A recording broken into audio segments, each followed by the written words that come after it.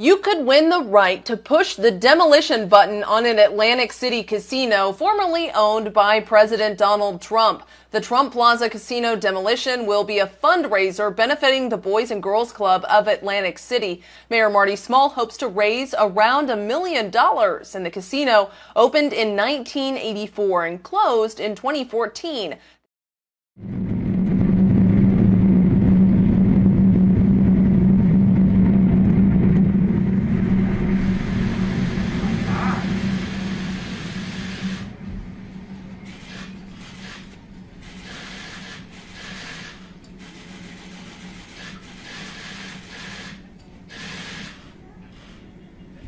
Wow. Gotta stop.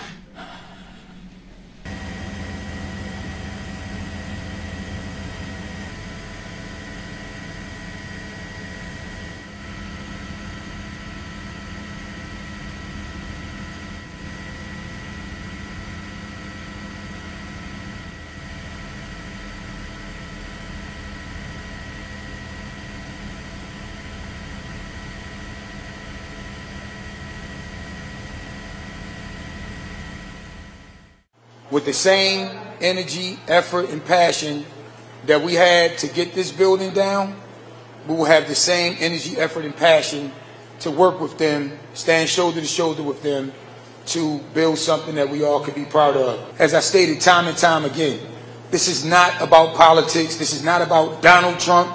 This is not about President Trump, because quite frankly, the people here in the great city of Atlantic City, we knew how the presidency was going to play out on a national stage because we're one of the cities that know him best.